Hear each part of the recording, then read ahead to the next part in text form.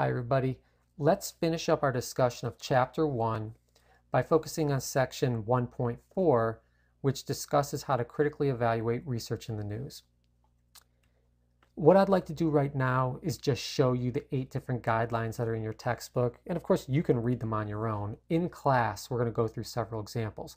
Let me make a couple quick points first. First of all, there are lots of very good examples in your textbook, so be sure to read over each of these guidelines and look at the examples so that you can really understand what they're all about. Secondly, you'll see sometimes that when we're evaluating information that's presented in the press, whether it's online or in print, we won't have all the information that we need to actually critically evaluate each of these different guidelines. And that's because when a reporter reports on some type of research study, they provide a summary. And oftentimes those summaries just don't include a lot of detail. And when that's the case, we can pull the original article. That's what I want to focus on right now. I'm going to give you an example that we'll discuss in class in which we're going to kind of compare an article that was written about a research study, and then we'll look at the actual research study. So real quickly, here are the guidelines that are discussed in your textbook, which are really good. We want to do things like identify the goal of the study, the population that's considered, the type of study that was done, whether it was a true experiment or a correlational / observational study. Of course, we'll want to consider the source of the study to determine how credible they are, to determine if they might have some ulterior motives. We'll want to examine the sampling method to decide whether it's an appropriate sampling method. And an appropriate sampling method will produce a representative sample. Well, oftentimes, research is done with a sampling method that leaves much to be desired. We'll want to look for problems in defining or measuring the variables of interest. These problems can make it difficult to interpret the results. And that's because, remember, a lot of the things that we study in this world are not black and white. They're relatively vague. Things like bullying or intelligence. There are many different ways that we can measure these types of things. So it's very important when we're evaluating a research study to understand how the researchers for that study were defining the variable of interest. We want to watch out for confounding variables because they can invalidate the conclusions of a study. You might recall that a confounding variable is a variable essentially introduced into a study that provides some type of confusion. That often happens with correlational research, also known, of course, as observational research. The bottom line is observational research isn't as clean as a true experimental study, and therefore there are often confounds that confuse the conclusions of the results of the study. We'll talk about some of those examples. 6, consider the setting and wording in surveys and polls, looking for anything that might tend to produce inaccurate or dishonest responses. Let me give you just a great example. There are victimization studies done in criminal justice research where people are asked if they've been the victim of various crimes. And people will probably be pretty honest about that. But you might be interested to know that there are also studies done in which people are asked if they have been perpetrators of crimes. So remember, people who commit crimes don't always get caught. So we can ask people if they've stolen things, if they've assaulted people, if they've murdered people. Is it likely that we're going to get accurate responses from them? Maybe not. That's kind of an extreme example. 7, we want to check the results, see that they're fairly presented and represented in graphics. You will see, and I'll give you a couple examples where graphics can be very misleading. And there are a couple key things that we want to check. We just simply want to make sure that the graphics that are representing the results are presented in a way that is fair and not misleading, because we don't want to be misled. And point 8, stand back and consider the conclusions. Did the study achieve its goals? Do the conclusions make sense? Do the results have any practical significance? This is really a key point.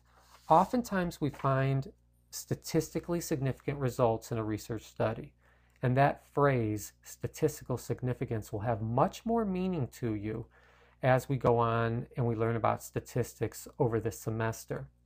But one thing you're going to see is that statistically significant results don't always represent large effects or large differences between the groups we're comparing. In other words, they don't always represent practically significant results. There might not be practical importance to the results. So we'll discuss that to make sure you understand, because we don't want to make much ado about nothing. Now, as I was mentioning, sometimes in a brief summary of a research article, we don't have enough information to make sense of these 8 different guidelines. And in those cases, we might, if it's important to us, want to pull an original article. Let me give you a quick example of that, which we'll go over in class. Just recently, there was an article that came out in a scientific journal that got a lot of press, and it had to do with atheists having higher intelligence scores than religious people. And you can see that that's basically the title of this particular article that was published in Medical Daily. And I thought this was actually a decent article. It's very short.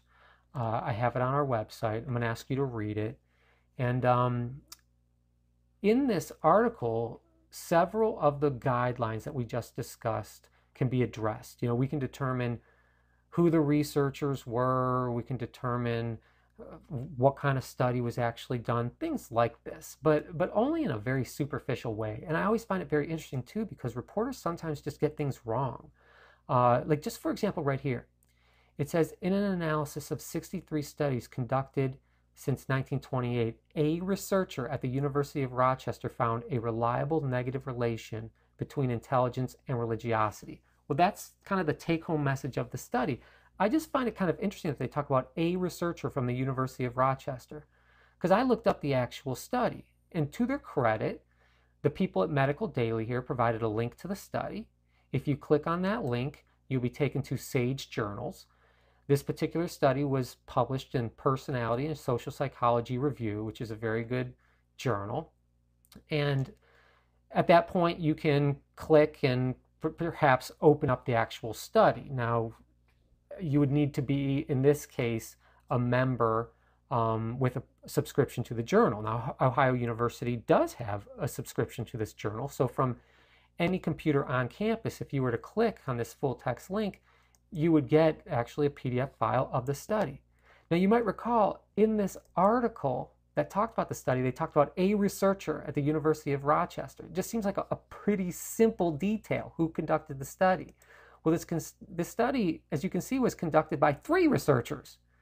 2 of them, I believe, were actually from the University of Rochester, and 1 of them from Northeastern University, which is in Boston. But this is my point. My point is that if there's going to be a summary of a research study, we now need to rely on this particular journal and this particular writer. Sorry for me jumping around. This particular writer right over here, and we have to make sure that person gets it right. They don't always get it right, even with silly little details. That's why we need to make sure that we have the confidence that we can look at the original article and then find out the information that we want. So we will spend a little bit of time in class going over those 8 guidelines.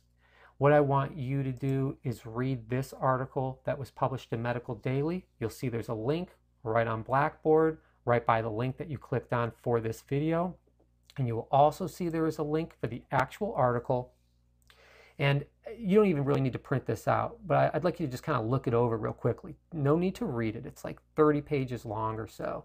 But you'll start to get a sense of how much detail there is in this article compared to how little detail there is in this article published in Medical Daily, which is just a summary of the research article. So my point for talking to you right now really is just to help you understand that when you read research in the news, you're reading a summary of research in the news. The actual research is out there and it has much more detail, much more information. I want to make sure over the course of this semester that you're equipped with enough information and enough skills that you can start to make sense of things. So for example, when it says that the relationship between intelligence and the strength of religious beliefs ranged from -0.0 to -0.25 with a mean Pearson correlation coefficient of -0.24, I want to make sure you have a sense of what that means, and you will by the end of this semester. So back to where we were. For now, I've introduced to you the basic 8 guidelines. I told you there are great examples in your textbook. Please review them. I've asked you to look at that Medical Daily article because we'll discuss it in class. That's pretty much it from section 1.4. So we'll talk about it much more when I see you in person. For now, that is all.